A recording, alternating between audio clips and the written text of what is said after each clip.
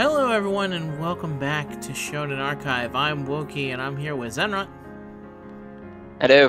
What's Shonen Archive? I'm glad you asked. Shonen Archive is a show in which me and Zen have dedicated ourselves, our livelihoods, and our well-being. Well, not our livelihoods. Well, I guess our lives are our livelihoods. When you think about it. Our emotional well-being.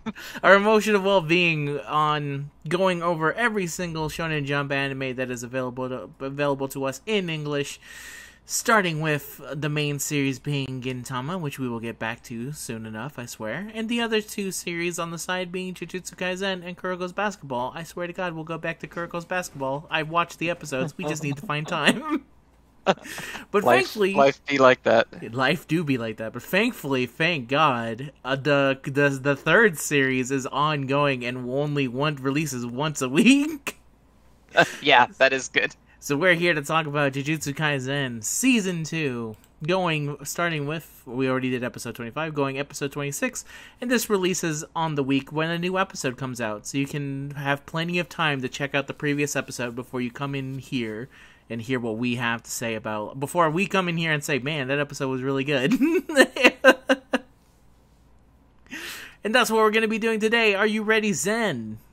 I am ready. Perfect. I will be handling the breakdown of this one. And we'll be talking about episode 26, Hidden Inventory, Part 2. Before we begin, I saw some people not being a biggest fan about the fact that all the episode titles are just called The Previous Thing, Part 2. What do you feel about that, Zen? I'm okay with it. Who reads the fucking episode titles? Us, when we do Gintama? I mean, we do, but it's not like they're not Gintama titles where it's like the sweetest ham sandwich is made on the 14th of July when the rain has just fallen. Like, you know what I mean? Like, a man wets his pants twice on Tuesdays, but only 3 times on Saturdays. So it is an interesting thing because I do understand on the one hand, like, I love the episode titles, but also all the episode titles, I'm used to them doing it in like Dragon Ball style where it's like they've beaten Frieza, next episode Krillin fucking dies. Yeah. Return of Frieza, Krillin dies and Goku goes Super Saiyan. It's like, well, that's the entire episode. Thank you for telling me it in the title. The English ones were really bad. It was literally like Goku, the legendary Super Saiyan, like before anything happens at all. It is. Like, oh, red. He died. Like, literally, like, actual, like, the finals. It was like, will Vegeta be able to beat Majin Buu? Next episode, the final stand of Vegeta. It's like, oh, okay, I know what happens now. Thank you very much for telling me. It is interesting. I can understand it, but at the same time, with some of the things that are happening in this anime, it's best to just kind of keep it as vague as possible, to be honest. Yeah, we don't need a fucking Gojo gets sealed on Halloween episode title. Find out next episode. Gojo gets sealed.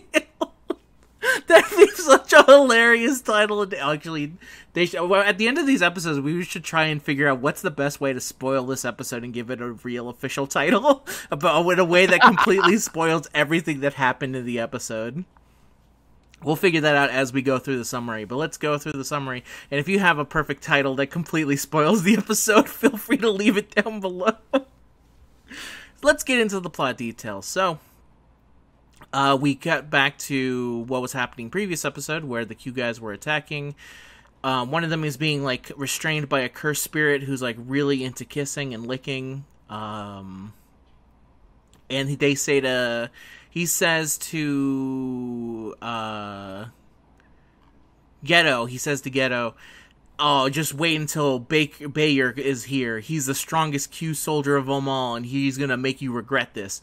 And he shows him a text of Gojo, who has already beaten Bayer, and he goes, oh, I guess it's over. And that's the end of the Q organization, and that's the opening of the episode. Just to let you know, these guys did not mean shit.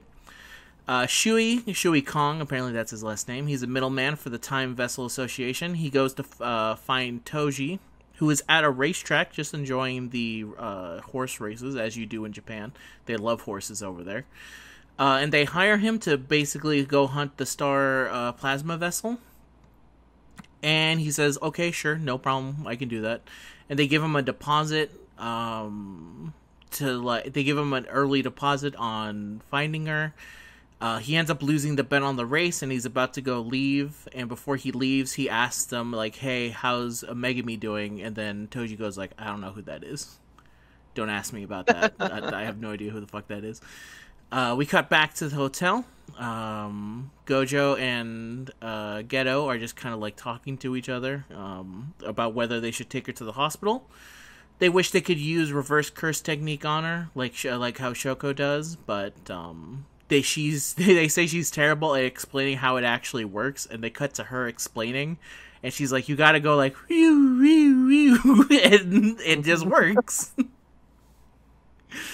Rico wakes up, and for some reason Gojo decides that this would be a perfect time to just kind of princess carry her, and he gets met by immediately getting smacked in the face for trying, as she calls him, like, you. She still thinks that she's in danger.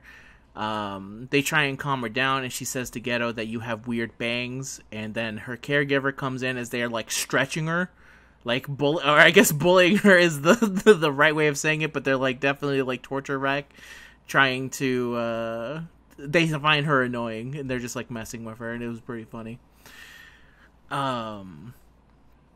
Rico ends up not being what they expected at all. They figured that she would be kind of like sad about being assimilated into Tengen, but Rico basically says like, nah, most people would be, but not me. I'm gonna live forever. It's gonna be awesome. She's really hyped about being assimilated into Tengen and has no issues with it. They continue to annoy her. They call her. They say she has no friends because of the way she acts. And her being called friendless is what finally gets her to be like, oh wait, shit, I do have friends, and also I'm missing school. So at her request, they go to her school. Gojo says this is stupid. We should be going to Jujutsu High, and he calls up the I keep want to call him Kiryu. He's not Kiryu. He just sounds like Kiryu. Masamichi. You talking about the principal? Yeah, the principal. I just keep Principal wanting Yaga. he sounds like Kiryu. It fucks with my head. I just want to call him Kiryu from Yakuza. That's Principal Yaga. Principal That's Yaga. man. There you go. Yaga says that Tengen says you have to just fully follow her orders, whatever she wants. And Masato says that because Riko lost her family at a young age, and he just wants her to kind of enjoy her last days as her friends, because once she's assimilated, that's basically it for her. That's the end. So she should continue living the life the best that she can. Gojo asks about, hey, how's the surveillance of the cursed spirits going? And he says, like, oh, it should be fine. They should tell us if anything is wrong. And he immediately tells them, you need to go find her, because 2 of them have been taken out already. As they go off to go do that, we cut back to Toji, who is eating at a restaurant while, again, watching more horse racing. It turns out he's posted a bounty on Riko using the deposit from the Time Vessel Association. And it's basically saying, like, hey, if you can get her dead or alive for, I think it was 30 million? I think I put down the time here. Let me see. Something crazy. It has to be 30 million. Did I not put down the stupid time? Let's go with 30 million. He's saying 30 million yen. That's the bounty on her head, and you get her, and that's it. The dude says, like, hey, we did that, but you know that if any of them kill him, you're not getting that deposit back if they end up killing her. We need her. And he says, don't worry about it. As long as Gojo's around, they will never be able to kill her. And he asks the question, like, well, if you're saying that, then can you actually kill her if you can do it yourself? And he goes like, maybe. And they leave it at that. He goes to go leave the restaurant. As he's leaving, there's a real funny scene where, like, he pushes over a guy while he's talking on the phone, and the guy tries to be like, hey, and then he immediately just, like, ducks down and just stares at him, and that's enough to make him stop talking. They also do explain a little bit more about Gojo and about how he's the first person to inherit both Limitless and Six Eyes in hundreds of years. which is something that will be important. If you've ever been wondering, hey, what's up with his powers, you learn a lot more of them throughout here. And yeah, and they go off, and he calls. We cut back to Rico at school. They have basically like divided up forces. Two of them, Geto is going one way, and Gojo and the maid are going another way, I think. Geto ends up fighting an old man who fights with like two Shikagamis. And as they're fighting him, it's a really cool fight between them, because there's a part in it when the old man tries to blindside him through the window, and when he jumps through the window to kind of surprise him, he suddenly sees a dog, and he goes like, "Whoa, it's that dog. This is the only friend I ever had from many years back." And he looks back and he goes like, "Why am I seeing you here?" And he realizes, oh, it's because my life is flashing before my eyes, and we cut to him getting completely fucked up in the battle scene. So well done on this part. I was like, oh, that's such a good ass way to show this guy had no chance. Life literally flashed before his eyes. So he beats the old man down, and he asks him whether or not he's associated with Q or with the Time Vessel Association. We cut back to Gojo, who is running to Riko's class, who's in her music class, and there's like a kind. I thought it was Ave Maria, but it's not Ave Maria. It's like some kind of holy kind of song. At least that's what it sounded like to me. Ave Maria. That's what I thought it was. Riddler school. Yeah, the Riddler in the background going, Ave Maria. He finally interrupts. He finds her, and he opens it in a super dramatic fashion. Of course, Gojo is an extremely hot man, so a bunch of schoolgirls see him and are immediately flipping their shit. They're saying, "Oh my god," and they assume that that's her boyfriend.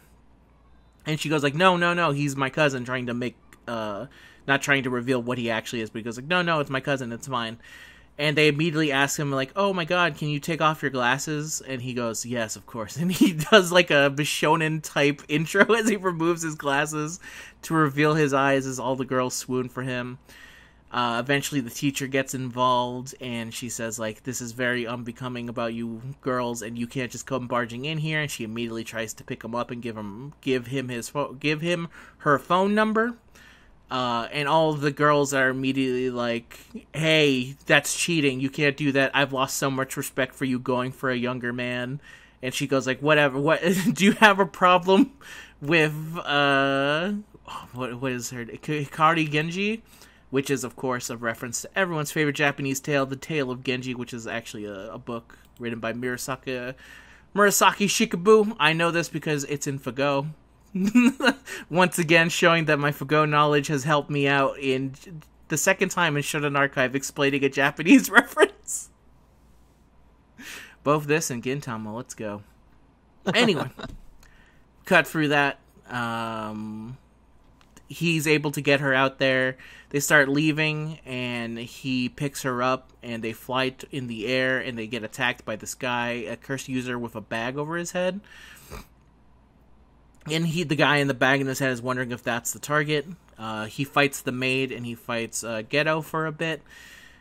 And while they're fighting and they subdue him, he's able to let slip, like, "Okay, yeah, that's the actual target." And he says something like, hey, so that is the $30 million target. $30 million target with the bounty on her head. And he leaves, and then they go like, "Okay, she has a $30 million bounty on her head." It's a borderline Kronk-ass, like, yes, the girl with a bounty, the 30 million bounty. I must go now. The bounty for the girl's bounty. The one with $30 million. I must go now. He leaves, and he tells him, like, okay, this is what's happening. That's why there's so many cursed dudes coming after her. They're not associated with them at all. They're just here to fight and collect the money. Gojo starts fighting this guy, and we learn that the other guy has a curse technique. They're wondering if they're Shikigami, but they're not. It turns out that he just has a cloning technique, and he can kind of go between the clones.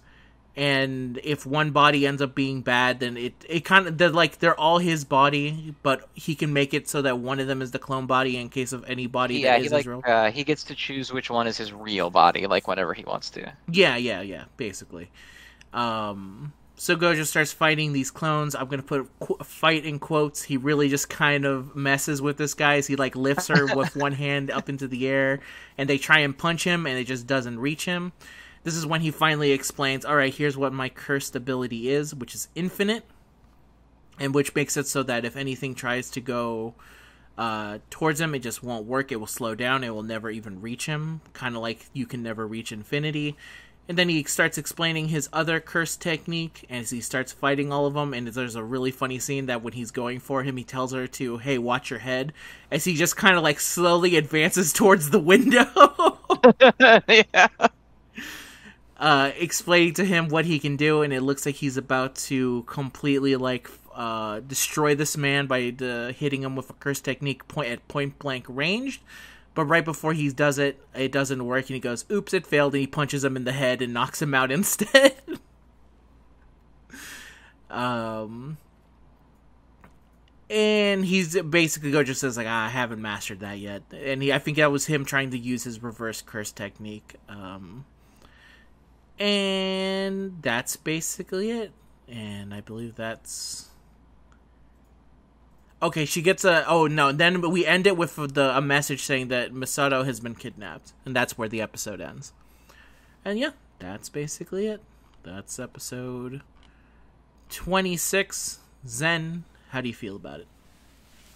This episode has two of my favorite, like, combat gags in it. The sequence where the old man sees his childhood dog, and he's like, oh my god, it's my dog, like... Oh, you're my best friend of all time. What's going on? And then it's just him getting his absolute shit wrecked by Geto. As he's I don't remember if you remember that sequence in the manga, but it is like the page of him seeing the dog is like a full page thing. It's like the top of the page, then he gets like panels petting the dog, and he's like talking about it, and then the last panel is him going like, why is this happening? And then the page turn is him getting his shit destroyed. So it's all one page of the dog flashback, and you don't see the actual like payoff of the joke until you turn the page. So funny. I do remember that. I did kind of remember when I saw the dog. I was like, oh, I remember where this is going. This is pretty good. And I also really like Gojo fighting the clone guy, and he gives the big like curse technique reversal, like red blast, and it shines the red light, and it like looks like it's gonna explode, and it's the exact same visual as when he uses it on Jogo in season 1. Mm-hmm. And then it just vanishes and fizzles out, and he just punches the guy. He's like, all right, well, I tried. Oops, I failed. It's a very he does like a silly face too as he just goes to punch him out. Yeah, he's like, rats. Aw, man. Nah, darn. It doesn't work out for him at all. Yeah, those are two very good gags. I also, in general, I really like this episode because there's a lot of just like silly, goofy stuff. I really liked it at the beginning where they just, after they find her too annoying and they just start stretching her for no reason. Yeah, they just like start bullying her. Yeah, and it was over such like a stupid thing. It was like, oh, whatever, your bangs suck. And then he's just like, and then immediately cut back to them bullying her. That was where it took it too far. I also love the scene where Gojo like very dramatically takes his glasses off and he's like soaking up all the attention. Yeah, it's again really every single like amazing moment from Gojo is like 10 times funnier when you remember the mangaka hates him. And it's just fucking hates him. Yeah, hates his guts. He's like, this is the worst character in the series. He's like, oh, what would this idiot do in this scenario? I got it. Oh my god, isn't he just terrible? Isn't he the worst? And everyone just like, oh, we love him so much. Look at it. Look at him go. Yeah, it's always how it is. Like, I feel like every time he writes him, he's like, oh, they're gonna hate him now. Look how much of an asshole he is. And then everyone's like, oh, he's the best. Look how awesome he is. It really is. It's really funny how like he does do specific things that it seem very tailored to make someone hate him, but only a very specific person to hate him, and it's him. He's like, I hate a person like this, and he starts acting like it, and then everyone else just absolutely loves him. It's super funny. It's maybe one of my favorite writing things about him is as every annoying thing that makes me like him is just in my head is going like, I don't think this is the way it's supposed to be. I think you're actually supposed to find him kind of annoying. Doesn't work out that way. It doesn't help that he's also just an extremely pretty man. So the gag just works. And it also did remind me of back when the fact that he was willing to do it so quickly. It reminded me of the Juju stroll, where he was willing to do it at a drop of a hat when he thought that Megami was getting hit on or he was hitting on someone. This is a man who knows how to weaponize his looks, and he knows that he looks good, and it's just really funny.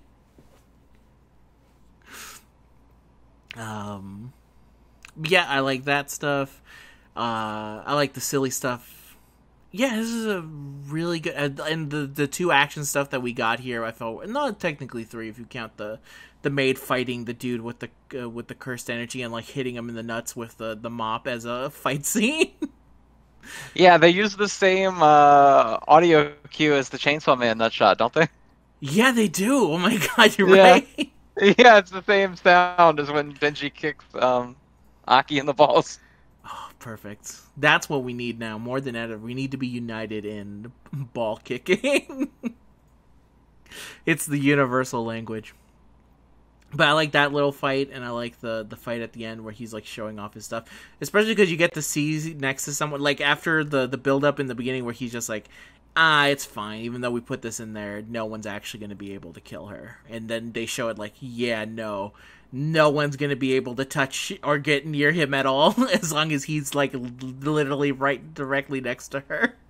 It feels impossible. I also like that he's giving, like, a kind of, like, villain breakdown of what his abilities are as he's, like, slowly advancing for him. I think, again, ever since you mentioned it, like, yeah, the way Gojo is also kind of written is that it feels like he's actually, like, a horror villain. In the way that he explains how badly you've screwed up and how strong he is and how just terrifying he is to actually fight. It's very interesting to see. Yeah, it's like, he's always like Jason, where like, no matter what you do, he's just coming. Like, you can't... Yeah. He's just still there, still fucking you up. You can't do anything about it. Nope, there's absolutely nothing you can do. It's like fighting... Do you remember in... Obviously, you've seen Jason Takes Manhattan, right? The Friday the 13th movie where he goes to New York for a brief bit. There's a fight scene in that movie where a black dude is fighting Jason, and he's like boxing him, and he's like punching him and punching him and punching him. And I think this is like almost a 5-minute long scene where he's fighting Jason, and Jason's not fighting back. And then he eventually gets tired, and he does one final punch, and the guy goes, huh. And Jason like holds him, and then he revs up a punch, and he solidly clean punches his head clear off, and he goes into the dumpster. That's kind of what it feels like to fight Gojo. Yeah, that's what this vibes are. 100%, those are the vibes.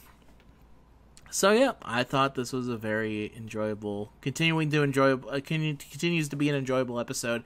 I'm really interested to see where it kind of goes from here, even though I already know where it goes from here. But in terms of the actual build up to it, I think they're doing a very good job of it. I also like Toji's just kind of like, I might win. Like his kind of response of like, yeah, I can do it. No, whatever. It shows that he's also like a gambling man, so he might actually be gambling on the fact of whether or not he could actually beat him himself.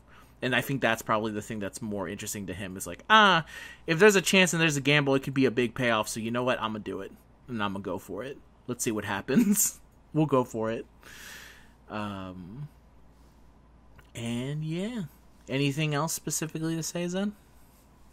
Not really. It's a good episode. I did see on Twitter, kind of spoilery, I guess, that we're gonna get more anime exclusive expanded stuff in the next episode. Really? Stuff that did not show. Yeah. So apparently we're gonna see the rescue of Misato in the manga. We don't see it. We see that she's kidnapped, and then we just cut to it's already over, and they're like, "Yay, you're saved," because it's just Gojo's that good. But in the anime, apparently, we're going to see them rescue her, which is pretty cool. Okay. Do you think... So when he made now I'm going into the headspace of how Jujutsu Kaisen is written, because there's like a lot of anime content was like, oh yeah, we just didn't see it. And when I'm reading Jujutsu Kaisen, I'm not really thinking about like, oh, I didn't get to see that, it's fine. But then when the anime comes around and they add it, I'm like, oh, that's cool, I get to see that. How do you think that actually ends up working out? Where in most manga or anime, if they left out something as important as that, I'd just be kind of like actively annoyed. But in here, it ends up working. What do you think that is? I don't know. I don't even know how they decide like when to and not to do that. You know? Yeah. Well, I think anime nowadays has more input from like the mangaka involved in creating it. Like I don't think, at least if you hear Toriyama talk about the Dragon Ball anime, it sounds like he had basically nothing to do with it. Because every time he talks about it, he's like, I didn't really like this about it. So it kind of sounds like he just didn't really have anything to say. Whereas nowadays, it seems like the mangaka are generally more involved in like the process of creating it. So I assume Akutami was like, yeah, you put this in, or whatever. Or if they were like, hey, can we put this in? And he was like, yeah. I guess just to make it not, because in a written like drawn format, jumping like that, like a big jump cut, isn't super jarring. I guess they feel like in an animated format, it would be harder for people to follow, like, maybe digest. Yeah.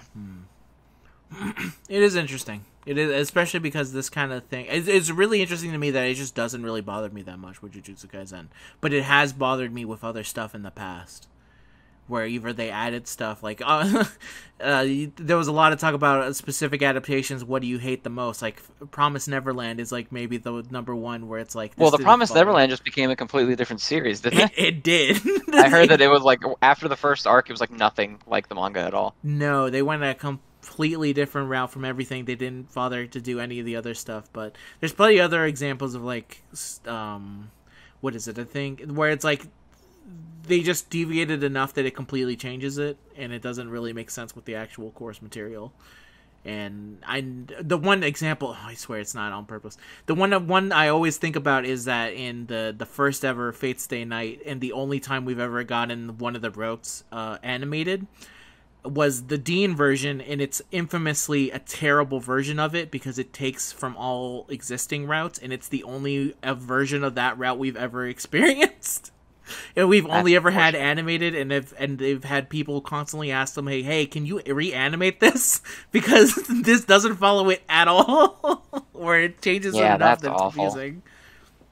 Yeah. And then you wonder how stuff like Hunter x Hunter happens, where they're like, oh, this is amazingly popular, everyone wants more, I guess we'll just stop.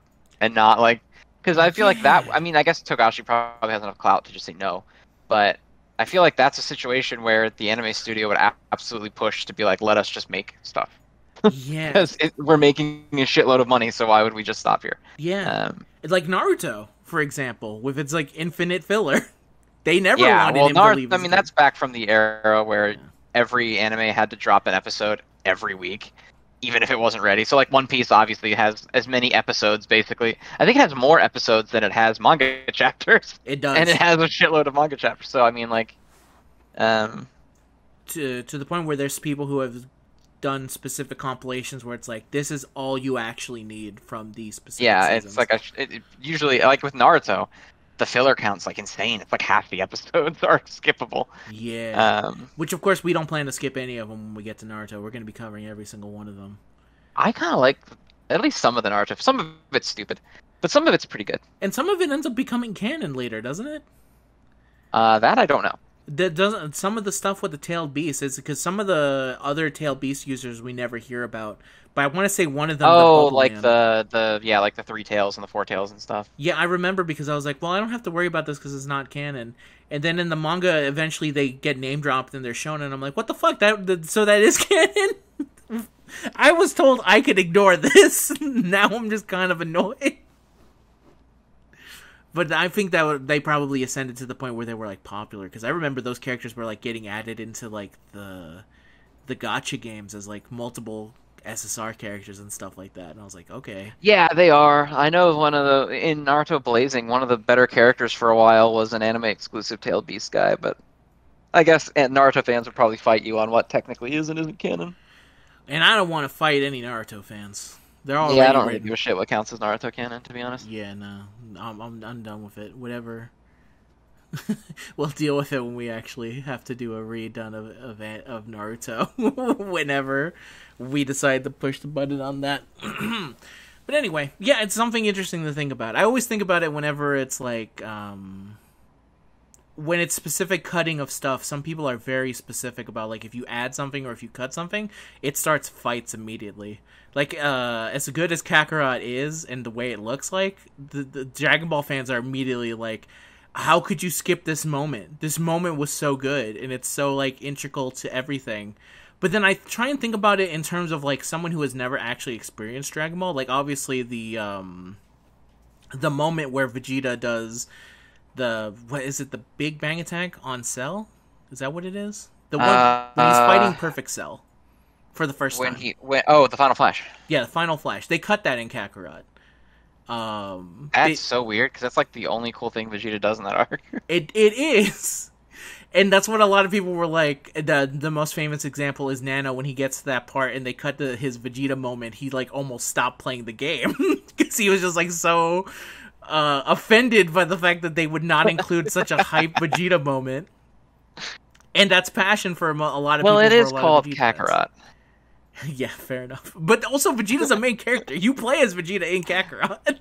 Oh, okay. That's a little weird. It is a little weird. If he's playable, then that's a little weird. Yeah, but I'm thinking of, like, the idea of skipping that. Okay, we can just show, like, hey, this happens and it doesn't work out. And maybe in their mind it's like, well, nothing actually happens. And they're right about that. Nothing actually does happen. Nothing is really advanced. Well, nothing advances, but it's designed that way to sell... Cell. That's going to be... Yeah, to sell Cell as a major threat, because you see Vegeta do this, like... Because, you just watched him fight Semi-Perfect Cell, which that fight is more nothing than the Final Flash is, to be honest. Because that fight's like, they're not going to kill Cell before he gets 18. So, like, it's just kind of fluff of Vegeta beating him up.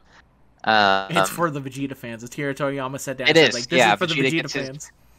His minor success before his inevitable humiliation. But the Final Flash is like a big deal because it's there to make you go, oh, Cell really is all that, because we just watched what Vegeta could do, and now his strongest thing can't do anything. It's important. You gotta, especially Dragon Ball, where every character has like the same abilities basically. You kind of have to be like, uh-oh, this guy is strong now by having him beat up somebody else, and it's usually Vegeta. It's the one who gets their shit kicked in for that. He was so good at it, he made it so any character that is designated as the Vegeta of the group has to do the same thing. That's true. Yeah, it's just become like a role. It's like a character archetype. Like, who's the Vegeta of this series? Yeah, it's exactly. Like Kaiba. Yeah, it's 100% like that. Someone needs to take the fall on this one, and they also need to be strong, and they need to establish how good a person is, and that's typically what they do here. But some of the more modern ones don't really go to it. Funny enough, both Chainsaw Man and Jujutsu Kaisen don't really have. They have like someone who would be considered a Vegeta, but aren't actually on the same as Vegeta. Yeah, the Vegetas of newer era stuff are usually just like friends, but kind of mean. Like they're the fusion. There's no one on the Vegeta Kaiba level of like dirty little hater. It's not like that anymore. They're like, if you combined Vegeta, Sasuke, and softness, you would get the new flavor of what is a modern day. Yeah, Vegeta it's like rival, kind of edgy and sad, but also like still on the good guy side, very, very blatantly. Yeah, they're still like a team good guy, but they're not full on like murdering dudes. They're not going on crazy murder sprees. That's the main difference. Yeah. All right. Well, I think the perfect title for this episode before we end it would be Gojo just infinitely fucks up somebody. I'm trying to think of like Gojo goes infinite. Yeah, Gojo does an infinite. There you go. Perfect. Gojo, thank you everyone for joining us for episode 26, Infinite Inventory Part 2, aka Gojo Does an Infinite. Join us next week, where let me tell you about what's coming up on next week for Shonen Archive. So next week we are going to be able to talk about episode 27, and Gintama should show up not this Saturday, but next Saturday before I leave for vacation on.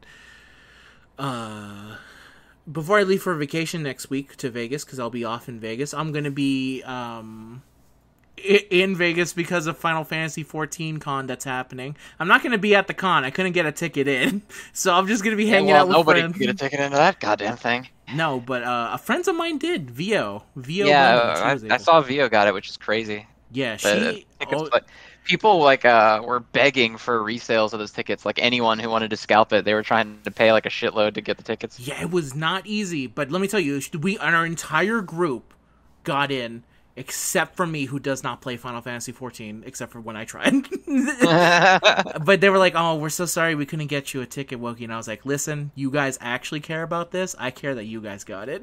That's the actual thing. Yeah. I mean, because you're just going to hang out with like Vio and them, right? Yeah. So I'll be hanging out with them. I'll be around the con. If you're also doing the same, you can find me at the Pinball Museum, where I'll be hanging out, playing some pinball as I wait for them to be ready. Yeah, try not to spontaneously combust in Vegas. I hear it's going to be like 110 the coolest temperature while you're there. It's looking pretty bad, but don't worry, I got everything planned to make sure I don't die in Vegas. It's not my first time I've gone to Vegas, and oh my! Have I ever told you the Vegas story?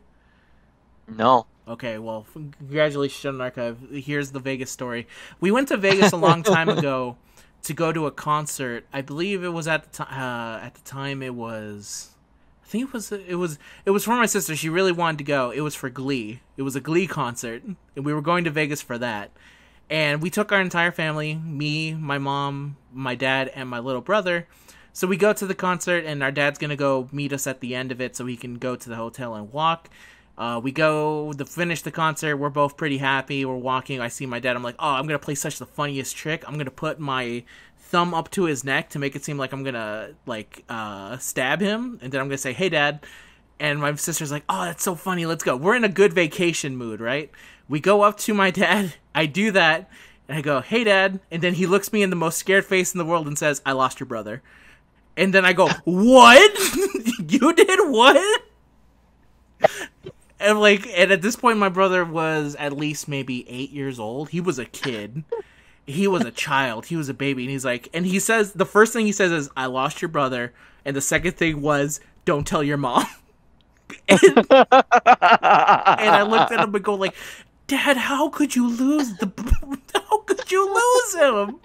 We're in Vegas. What are you doing? And he's like, no. And he's also, my dad also doesn't speak the greatest of English, so he's trying to explain his rationale while he's also freaking out. And we're doing all this, and we go like, okay, we're gonna go look for him. And my dad has been very clear. He's like, you haven't told mom? He's like, no, I haven't told her anything. We haven't done anything. And we're looking for him like crazy, and then my sister's like, I'm gonna call mom, because she's the responsible one. I'm with dad. I'm like, okay, we won't call mom. And my sister's like, oh, hell no. We've been looking for him for how long? I don't know. We have to tell mom, otherwise we're all going to be, none of us are going to be alive in Vegas if we do not tell mom what happened immediately to her smallest child. And we call mom, and we go like, I forget how she said it. He's like, is with you? And she goes like, yeah. And we go like, what? He's like, yeah, he just showed up. And we're like, what? And then we're like, he's with them. So we go over there and he's like, where the hell were you? And he goes like, oh, I just made it here because apparently him and my dad got into an argument, and my dad, and he didn't want to be there with him, but he was with him regardless because he wanted to just be out there. And my brother says like, can I go back? And my dad's like, oh yeah, sure, go back. My brother, not really fully understanding sarcasm, goes like, okay, because he's like 8, and he decides that he's gonna leave my dad and he's gonna go back to the hotel room and he's gonna figure out his way back there. And we're like, how did you figure it out? It's like, well, I remembered the way back. It's like, so how did you get on the elevator? He's like, well, I did it like a sneaking mission, so I would only go in the elevator if I was the only person there to specifically avoid kidnappers. And I was like, oh my god, this kid went on like a Metal Gear Solid mission. Solid snaking his way back. And not only that, by the time he got there, he got like apple slices. He somehow fucking found a way to get apple slices on the way back. And that was the last time we ever went to Vegas. So I'll be back there, and this time I'll be hanging out. So feel free to go join us. But don't worry, we will be able to continue on with Shonen Archive. And if you want, now since we're doing the ending bit of the show, as always, you can go over to Zen's channel if you want some. If you want to, I'm going to be uploading videos, but if you want some more Shonen Jump style videos, then you're going to have to go to Zen for that one, where Zen does Shonen and Chill, starting up with their season 3. Am I right? Correct. First episode of season 3 just dropped. First episode of season 3 just dropped. Go check them out. And if you want more videos from me, you can stay on my channel here. I'm going to try and upload some other different videos. The Fago videos have been doing extremely well. Yeah, so that one, they've been staying big, like that one that blew up? Yeah, they've been doing pretty good and consistently, so I'm just kind of like, okay, well, I didn't think it would get this far, so... you know, there will be Fago videos out released, and there will also be other videos trying to do it. And it's similar to, I'm trying to think of it as a way of, like, effective Reaganomics. Trickle-down Wokeonomics says that if one of the Fago videos does good, eventually some of those views will have to trickle down to the others. That's the way it works in the world, right, Zen? Absolutely. The math checks out. The math you can't argue against that. You just simply can't argue with it. So, I'll be uploading that, and you'll feel free to see more of those videos. And as always, you can support Shonen Archive by leaving a like. As always, as I say every single time we do this, we don't ask for it too much because simply the Fago videos are doing so well on the channel that they fund doing these style videos and I don't have to do anything scummy for them. Because let me tell you, YouTube really wants me to put like 50 ads on Shonen Archive. There every single time I'm like, no. Just 2. Only 2, my God. Yeah, it's crazy. Well, I think they don't put all the ads on there that you see. I think those are just like places they could appear. I think that's what Dino told me. Yeah, well, Dino would know more about it, but the way I do it is like, well, no, I only really need it for these 2 specific parts, because if it's just doing it randomly, I'm not a big fan of someone potentially seeing all that stuff and that be going down, but I don't know enough about YouTube. But either way, the fact that there's not that many ads on Shonen Archive, hopefully, is all thanks to the Fago videos doing so well. But if you do want to show support for the show, you can always do that by leaving a like, leaving a comment, or simply just watching. We enjoy talking about Shonen Jump stuff. It's like one of our most favorite things to do, and we will gladly keep doing it.